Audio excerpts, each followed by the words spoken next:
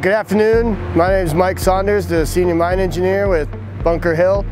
Today we're up here at the Wardener facility highlighting some of the upgrade features to get the facility into production.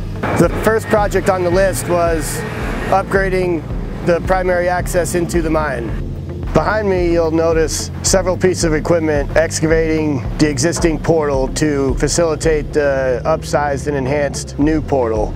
To make it safe and accessible, additional material must be excavated and stabilized. That material is being placed around the site to enlarge and upgrade the surface storage features, which will provide long-term storage of underground material, which will later tie into future reclamation activities.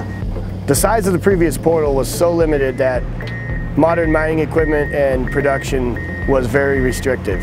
By upgrading the size and dimensions of the portal, it will allow us to achieve and maintain optimum production through life of mine.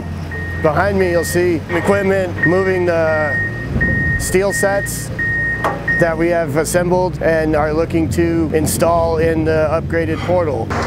The upgraded and upsized portal will help facilitate the installation of the primary ventilation fan. The primary ventilation fan will provide adequate fresh air throughout the operation.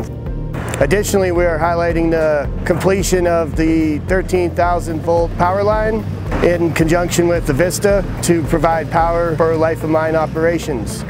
These two features will sustain production through the life of the operation and will provide long-standing access to the underground workings.